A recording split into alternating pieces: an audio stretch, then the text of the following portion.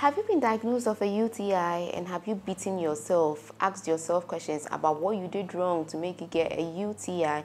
Don't worry. Today on the TDJ show, we are going to talk about UTI, everything about UTI. Stay tuned, don't go anywhere. Don't forget to comment, to subscribe, and to follow.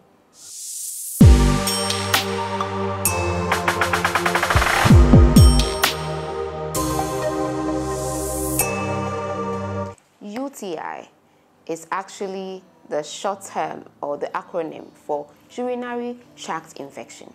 Now, what is a urinary tract infection? It is a symptomatic presence of microorganisms in your urinary tract. Now, big English, let's break it down. So, if you have an inflammation or an infection of your urinary tract and you are manifesting the symptoms, we are saying that you are symptomatic. So sometimes somebody can have the infection but not showing symptoms, or can have microorganisms in the urinary tract but may not be showing the symptoms. But when you are having the symptoms, that pushes you to come and see us.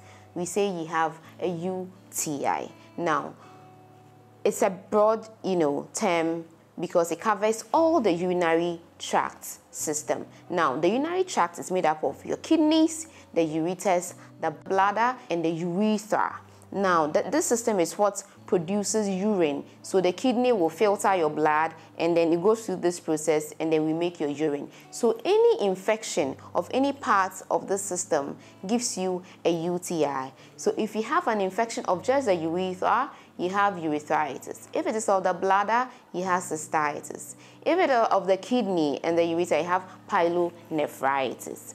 Yes. So some of them have the same manifestation, but there are a bit of differences that will make us see whether you have pyelonephritis or a cystitis or a urethritis. Now, how common is a UTI? It is very common, and about 50 to 40% of women may have experienced UTI in their lifetime. Some have it even repeatedly, some relapse, some have recurrence, and things like that. Now, let's categorize it. So when it comes to babies or infants, usually, especially in the first 6 months of life, the male babies are more prone due to certain conditions like the PUV and others. Don't want to go there, but male babies are more prone to UTIs than the females. Now, as we grow and we mature, females are more prone. For a man or a male to get UTI, usually it's about 0.04%. But women, we are at risk of getting UTI, but as we grow in age, become elderly, then we see men getting UTI due to certain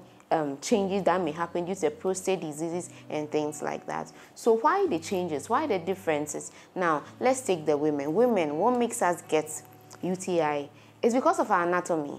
So for us, our urethra from the bladder is very short. It's about 4 centimeters. For the men, you see how long the penis is. Yes, their urethra is very long. Because of that, it is easy for infection from our genital area to move up, quickly, easily, and move up and cause an infection. Another thing is when you take contraceptives, it puts you at risk. Pregnancy, the weight of the baby and the hormonal changes also put you at risk. So when you see most pregnant women battle with UTI, don't worry, it's not your fault. It's the anatomy and then the hormonal changes. Now, let's leave these and go to the causes of UTI. I'll marry it with why we are having, this variety and then the changes of UTI. So for you to have the UTI, you, the human being, you would be there, and then the microorganism will be there. So for a woman, for the adults, your sexual habits, because the vulva is very close to the urethra, our sexual habits usually predispose us. For the men, as we know, the penis is very long, so it's different for them. For us, it's very short and it's very close. So our sexual habits puts us at risk of getting, using our hygiene. So how we clean the place, whether we are cleaning from front to back or back to front,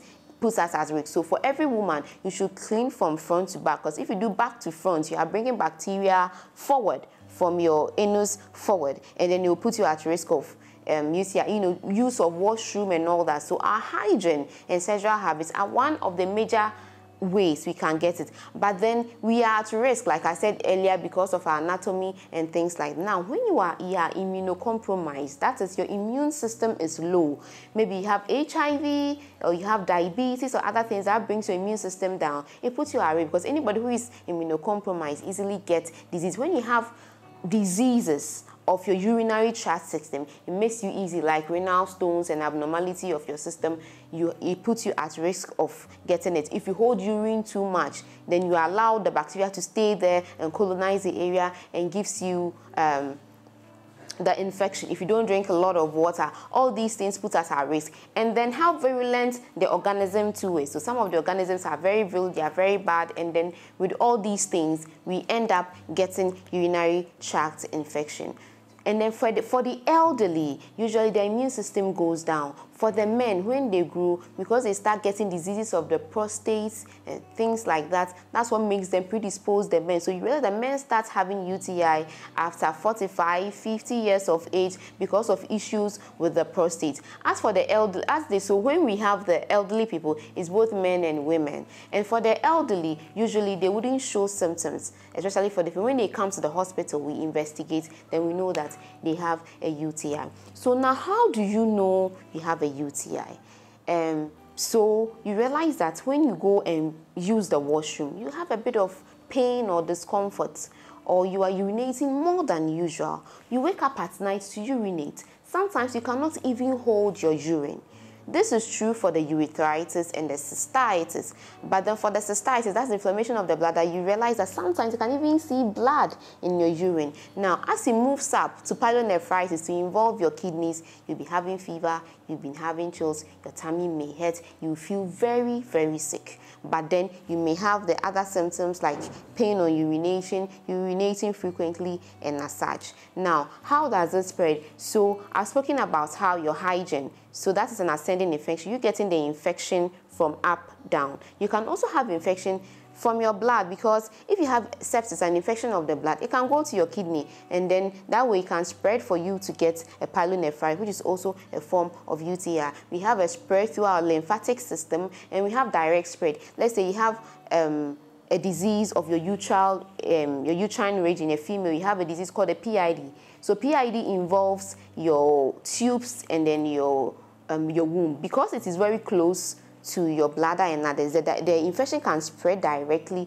to involve it. So these are various ways you can get a UTI, but the commonest is the ascending infection, where the infection comes from down up due to, like I said, your hygiene and then your sexual activities. So what do you do when you have a UTI? When you have a UTI, you go to your doctor, you tell your doctor about the symptoms. The doctor will ask you several questions so that they can distinguish between the parts of the tract where the infection is coming from. The doctor will examine you, and after the examination, will make you do a series of tests. Most importantly, we may do a urine test. We may culture the urine to get the exact organism that is causing this infection.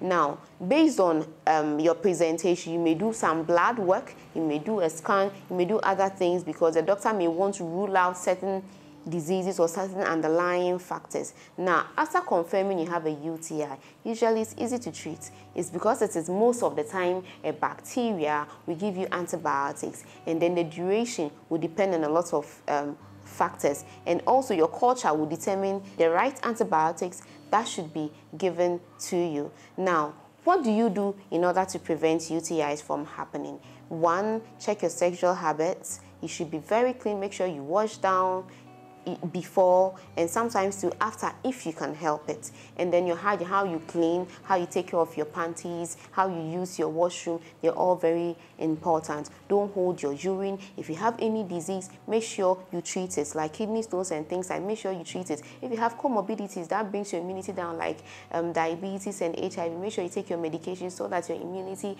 is intact. Make sure you drink a lot of water. Don't hold urine. Drink cranberry juice a lot, because it acidifies your urine.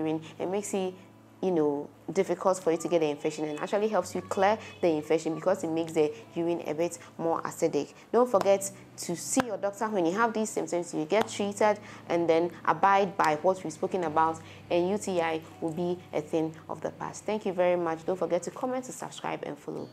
Thank you.